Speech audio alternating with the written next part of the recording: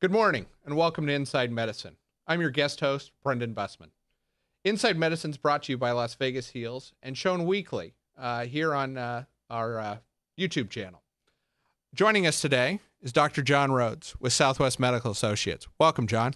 Good morning. How are you? Great. Nice Good. to be here. Thank you. You're the Senior Medical Director for Primary Care with Southwest Medical. Correct. And want to chat with you today about all the great things you guys have going on over there. Great. A little bit before, you and I were talking before the show, and I think you have a little bit of an interesting background. I hear you're a Las Vegas native. I am born and raised here in Las Vegas, graduated from Clark High School, attended both UNLV and UNR for my undergraduate degree, went to medical school in Reno, did my residency in outside the state, going to Scottsdale, Arizona, and then came back to Las Vegas in 1991, where I've been practicing.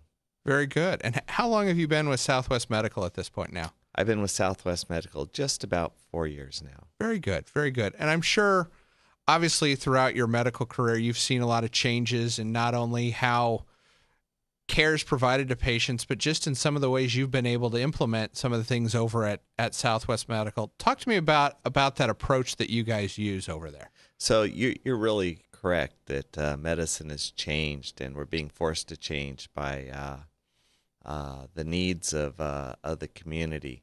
And one of the things that we've done at Southwest Medical is we've really developed what we call a team-based approach to care. And the team-based approach to care means that each patient is assigned to a team, and the team consists not just of a physician, but it's two physicians and an advanced care practitioner, either a physician assistant or a nurse practitioner that help with that team. That gives the patient more access to the providers. And beyond that team is really a whole support system of other people that are on that team. Whether it's the people at the front desk who know the patients and help them get their needs met, or it's our back office staff, or it may be the people who help with our discharge planning or our case managers. Our team is pretty extensive and is made up of a lot of people for each patient. How does that work? How do I get assigned to a team? How is it structured that if I'm coming in as a new patient to see you, if you were my physician, how do I get introduced to the team, and what does that look like? So most people get introduced to a team by when they go through their insurance process and select a physician. So they will be assigned to a specific physician. And our goal is with our patients that whenever possible, they'll see their specific physician. We really embrace and lift up the physician-patient relationship. Even though medicine has changed, we really think that's an important part of delivering excellent care. And so if you were going to come and see me, you'd talk to your insurance provider and ask them to put me as your physician. And then you'd be assigned to me. That would mean you would be seen by myself or be part of my team with your health care. And obviously part of that, I would assume, is to bring more accountability to the process. Sort of having a quarterback champion for me as the patient coming in.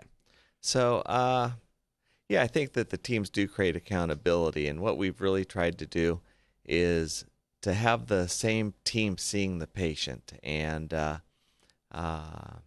brings a lot of information. We're able to monitor our patients a lot more these days as electronic medical records and data becomes available.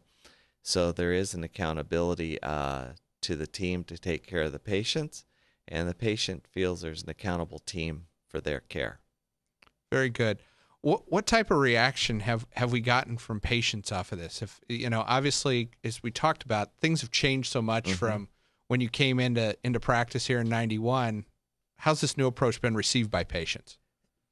In general, it's been received really, really well because the patients all are aware of the changes in medicine. Most of us are aware that in today's medicine, physicians are generally in the clinic or they're in the hospital. And in our community, you don't see a lot of both. There's still a few that do it, but most people are either outpatient and focused and specialized in that type of care or inpatient. I've been part of the development of the teams and the implementation of the teams. Our patients have really liked it. One of their concerns was they felt a little bit bounced around before we had the teams. But as we've gone into team medicine and they know they're seeing the same physician or at least the same team of providers within a clinic, the staff knows them, they see the same support staff, they see the same front desk people. It feels more like a continuity for our patients than where they were just kind of seeing whoever was available. Very good. Has this change in the delivery of care, has that also helped or facilitated any change in the way your facilities are structured? So it really has, and we've got a lot of feedback from our patients, and we've also gone out and looked at best practices across the country. And we've created facilities that are really designed to be as efficiently designed as they can. So when we see the patient, everything's available in the room. We put our physicians and their medical assistant are right next door working with each other. So they're really working as a team when they see the patient and not scattered throughout the clinic. We've designed the experience so that the patient can feel as comfortable as possible coming to the doctor, because some experiences coming to the doctor can be great, some can be very trying, and some are bring information people would rather not have to hear. And so we've tried to create an environment that's as comfortable as you can for those scenarios. And so we bring the patient in. They many times can exit the exam room, and they're not having to deal with the hustle and bustle of the back office staff. Be seen by the patient, have somebody comes in who helps develop their discharge plan and make sure that all the orders are being implemented before they leave. And then when they leave, they can see the same staff as when they came in. Obviously, for somebody that needs to see somebody because of a condition or something else, I'm sure that adds comfort, though, to the process to know I'm always going to see the same person. The front staff's going to recognize me when I come in, and as you said, helps that experience. How much, being in a town that we're in Vegas, that thrives off of hospitality and taking care of people, how does it feel to be part of that sort of process and defining it for healthcare, as opposed to what people see in taking care of people, whether it's at Bellagio or Mandalay Bay or anywhere else? So what better city to do it in than Las Vegas? Because you're right, customer expectations, customer experience is what drives the Strip. And we're really becoming more patient-focused as a healthcare industry. And I really like to believe, and one of the things that really brought me to Southwest Medical is their desire to be very patient-centric in the care that they give. So having the whole patient experience driving what we do, it's fun. I do think we're setting best practices for the industry. I know throughout our company, we're really working hard on it, and we've really reached out to a lot of the experts in that field in Las Vegas to help us create that. Very good. I know one of the things, I took a tour of one of your guys' facilities, actually the one over off of Decatur and Oakey. And actually, I know Las Vegas Heals is partnering up with Southwest Medical here. I believe it's in November for one of our healthcare happy hours. Okay. That's a beautiful building that obviously has several components in it. Anywhere from, primary care, urgent care. Talk about that team approach is if I'm having to shift into go see a cardiologist or something like that, and how that comes back all to the team. Yeah, one of the efficiencies of being part of Southwest Medical, which we're an integrated multi-specialty group, is that we do have that ability. So we have a lot of specialists that we work with. At that particular building, a lot of our specialists run their clinics, so they can be seen side by side. Physicians can go up and talk to one of the specialists about a particular case on a patient if they have a question or concern, or want to bring something to attention for the specialists because they know their patient's going to be seeing that specialist in the next day or two. So that's available. But at all our clinics, we really try to make it as convenient as we can for our patients. Most of our clinics have a radiology units there, so patients can get x-ray, they can get their ultrasound, they can get their mammograms done while they're there. Several of our clinics and all of our urgent cares have CAT scanners available. So when something needs to be done urgently on site, that can be done We have the ability to draw patients' labs at all of our clinics so that patients can get their blood work done at the same place where they get their health care, and they don't have to go out to a freestanding or strip mall facility separate from us to get their blood work done. And for some people, just having a needle put in their arm and drawing some blood is an anxiety-provoking event. But if they do it in a place they're familiar with and with people they're familiar, that helps. We also, in some of our clinics, have convenient care. So if somebody has sickness and illness and just needs to get in, the convenient care can see them for a same-day visit and as a walk-in visit. So we have that available also. One of the other nice things about it being a multi-specialty group is that we share an EMR. So when I have a patient who goes and sees my cardiologist, I actually see their note real time. So I can see what was done and have the records available to me by sharing the electronic medical record. Although someday, ideally, all physicians and all facilities will be sharing that. Currently, we're not. So when patients are not seen by specialists that share EMRs, then we have to wait and do it the old-fashioned way and get faxed reports or paper reports that are scanned into the record. I still find it funny as you talk about that I think one of the most important pieces of equipment in the healthcare field today is still the fax machine. I agree with you. It's becoming less. Yes. And we're doing our best to reduce that as much as possible, but it still is an important part and the centerpiece of many back offices. Yeah, it's, you would think with everything we can put on a phone or on a laptop or anything else that it's like we still go back to paper, but we do. We do, but we're using the phones now too. Yeah. And we know that everybody, or just about everybody now, carries a smartphone. It's kind of crazy to think that the iPhone just came out 10 years ago and how it's become a mainstay of our culture. But we've embraced that, and we've created things for our patients so they can take advantage of technology. We now have what we call the Now Clinic, so people can actually video in with a provider and go over things. If they have a rash, they can show the provider their rash, and it's all done through secured lines so no one else could try to breach it and see what's going on, and can see the provider, and maybe they just need a cream or reinsurance, or they have a symptom that can be taken over by the phone that way, or through video chat. They'll do that. So we have that. We also have apps so that our patients can do a lot of their general kind of health management. They can see lab results. They can make an appointment through the app. They can contact the physician through what we call an e-visit, which is like an email that goes through the electronic medical record. So it's a way to send the provider team a question if you have it about something going on or an upcoming visit. So we've embraced that technology and are trying to push it forward. Very cool. I know obviously we can do a lot more with our phones today than we could do even with some of these and a lot of things because of the technology there.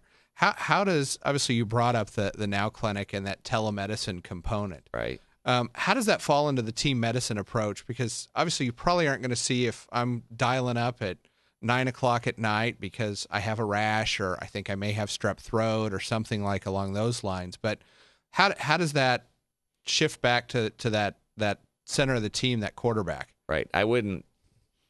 I probably would know you've been to the Now Clinic and talked to a provider, because if the provider is something simple, I might not hear from them, but if it's something they think needs follow-up, they can send me a message and let me know that they saw the patient. I can pull up the note. I can see what was done. I can then have my staff or myself reach out to the patient, have them come in for a follow-up if necessary, or just reach out and see, hey, did that treatment work? Is there anything else that you need? So because we're also integrated, I can be made aware of that. And they have documented notes like an office visit that goes directly into the electronic medical record. So I am aware.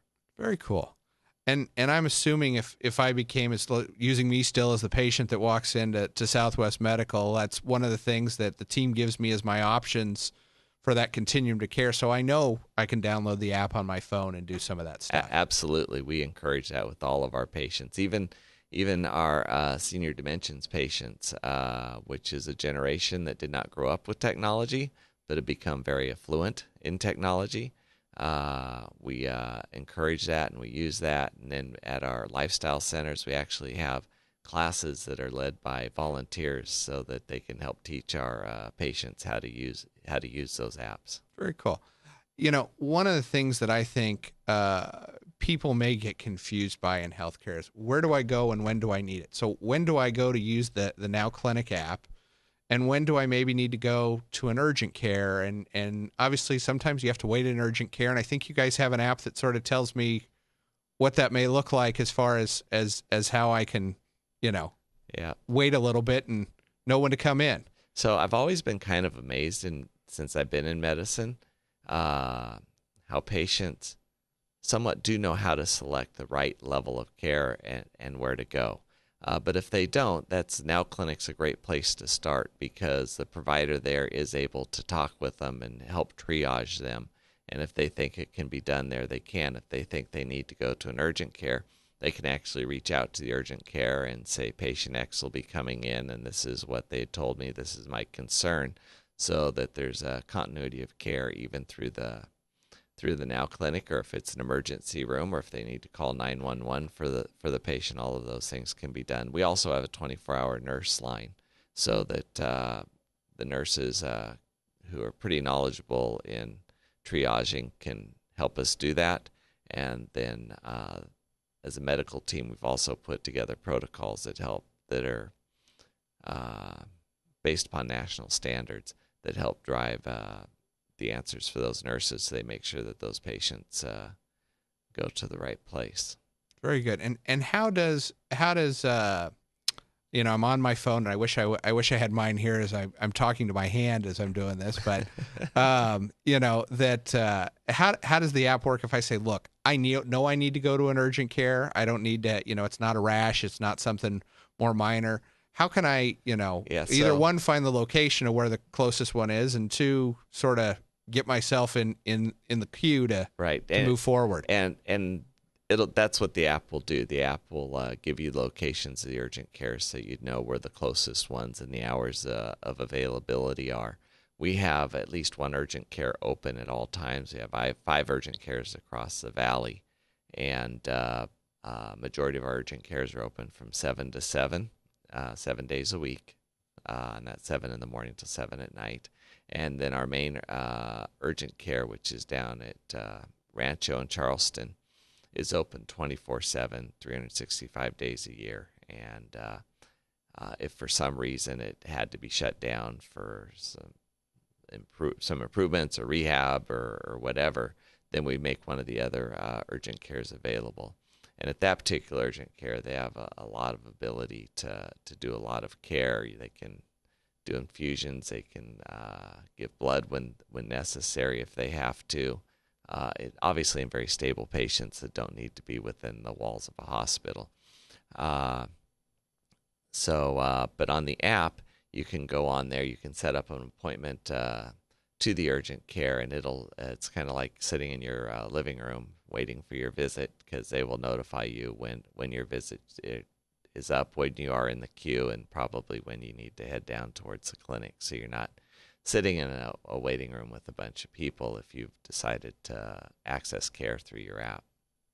Well, and I think, back to that team approach you talked about, I know if that was me in that situation, I'd appreciate it, because one, I'd rather sit at home as opposed to sitting in a waiting room when you don't necessarily know when you're going to get called up. Right. And two, as you talk about technology, it normally says, hey, traffic's going to take you 20 minutes to get there. You might want to leave now to get there in time. So that's the good thing. Yeah. So, and one of the other things you guys have is medicine on the move. Mm-hmm. Talk to me about that. This is really exciting, and we've taken mobile medicine to the next level, really. And for those patients that, for one reason or another, are limited in the ability to get to a physician's office, we're actually taking the office to the patient. And we have medicine on the move, and it's a very large truck. It's not like it's a motorhome, but it's truly a truck designed with a sliding open wall, so it gets bigger once it's parked. It has 2 exam rooms in it. It has an X-ray unit. It has a mammography unit. They carry all the vaccines, so it has to have all the different refrigerators so that they meet all of the standards for storing vaccines and such on it. So they can go out and they can go to underserved areas in our community and maybe do well checks, and then do immunizations for the people who need them. They can go to health fairs. They'll go out to rural communities where they don't have access, and maybe get scheduled so they can do a bunch of mammograms and such for women who are out there that day, help them get their preventive medicine taken care of. So it's out there most days, and I see it's on the you screen can see some of the behind us, screenshots, yeah. and examples of the exam rooms there, and a little bit smaller than your typical exam room, but still very, very comfortable exam room, and you can do full visits in them. But when did you first implement this I'll call it technology, because it's sort of Right. because you have the ability to put a waiting room and an exam room on wheels. It's an advance in what we can do. Yeah, and it's been out now for about a year and a half, and the people who helped design it and build it for us said they've never done anything quite like it. And where we got the mammogram and the equipment, the other people have said we don't have anything quite like this. There are other people who have portable units and they roll them out and stuff, but this is truly a medical clinic on wheels. I'm sure that one of the things you talked about being able to go into underserved areas. Mm-hmm. Off of that, how do you guys sort of say, hey, we're going to be here on Friday afternoon over at, X parking lot, or we're going to X employer? How do you start notifying people of that area, in that area, to say, hey, you're a Southwest Medical patient. Right. Come see your physician for the day because we're here for you, as opposed to you coming to us. Right. Well, we have a team that reaches out to patients, and based upon addresses and zip codes, and if they've been in, they can reach out to them and say, we're going to have our Medicine on the Move clinic there. We're going to have adult medicine providers or pediatricians there that can meet with you and get you taken care of, make sure that your annual physical and immunizations are up to date and such. So they'll reach out. As it goes to certain places on a schedule, the community then starts to know, oh, Medicine on the Move, it's the second Tuesday, they'll be here. One of the satisfying days that I had is one of our providers couldn't make it, so they called me, and I got to go down and work at the Las Vegas Rescue Mission, and we'd put Medicine on the Move down there, and so I got to be down there and take care of some of the patients that had healthcare needs there on what we refer to as MOM, Medicine on the Move, at their facility. So the area then knows to some extent, hey, we're coming once a month on Tuesday. If you can't make this one or you need to do your follow-up, you always have somebody there coming on like the first Tuesday or whatever else. Some extent. To some extent. I'm not exactly sure of all the schedules there, but to some extent. And remind the audience again, how many of these units do you have right now? Currently, we just have the one. Okay. And it does help service not just southern Nevada, but it travels to the rural areas throughout the state. Very good. Very good. You see, it's a big big unit. Yeah, it is a big unit. Obviously that has to help in rural areas. I know there's been a lot of concern off of what's in the rural areas, and that goes to just sort of a physician access issue. Right. Obviously, we've had Toro University here. You were a graduate of the University of Nevada, Reno School of Medicine. We just opened up the University of Nevada, Las Vegas School of Medicine. Obviously, those are going to fill some of the recruiting things for down the way, but what are you guys doing to recruit people today to Southwest Medical? So first off, I'm so excited that UNLV now has a School of Medicine, and we've been the largest community in the United States that did not have a public-based, state-based education or medical education school here. So very, very excited for the opening of that and all the community support that's been around it. And Optum, which is our parent company, has made some very generous donations, and we're actively involved. We have people who sit on different boards, and we hope to be a part of the training of these new physicians. But you're right, recruiting physicians is a big deal here in Nevada, and particularly in southern Nevada. We are ranked, I just saw 46, I believe, out of the 48 continental United States in physicians per capita. So we really have a need here, and we're actively reaching out.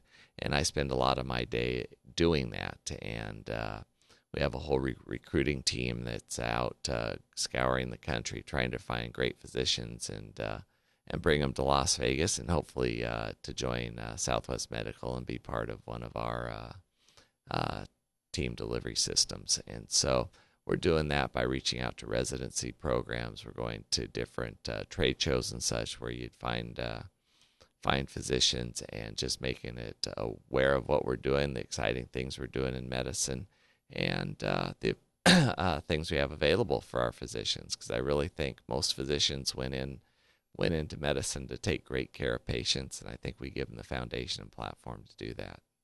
That's great. And obviously, as you mentioned at the start of the show, you're a local. Yes. And now with UNLV here, they now have a couple options. Obviously, one in the state-based, Toro being the other one currently that's been here for a number of years.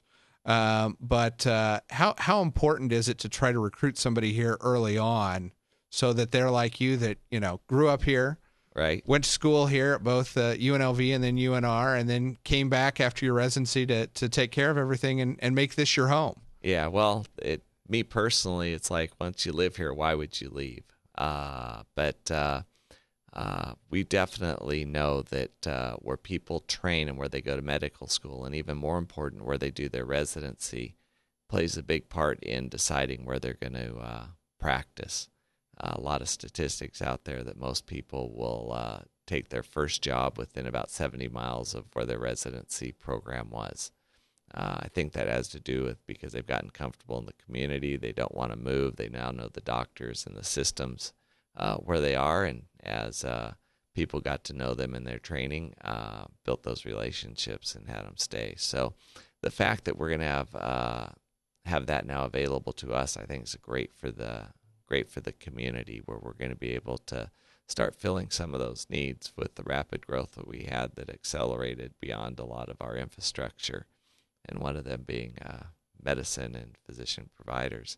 I think we have a good chance of improving that over time. It'll take time because doctors don't get trained in a year. It takes a minimum of 11 years to start undergrad till you come out as a family physician. And if you go into other specialties, it can be even more. Well, and obviously you talked about that 11-year journey. That from start to finish you got to do, and that's a long journey for some people.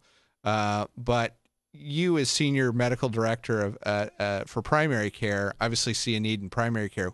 What's the current need within Southwest Medical on the primary care side, but also on the specialty side? And I don't know how much you know specifically about that, but is there a need for both of those physicians to come here? There is a need for both, and we're actively recruiting in almost all of our areas, whether it's adult medicine, women's health, pediatrics, cardiology, gastroenterology, neurology. We're recruiting.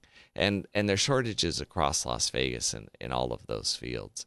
And so where there's shortages or where there's a need, we've gone out and if it's that the community can't meet the needs, we go out and try to build it, and we try to bring it to the community.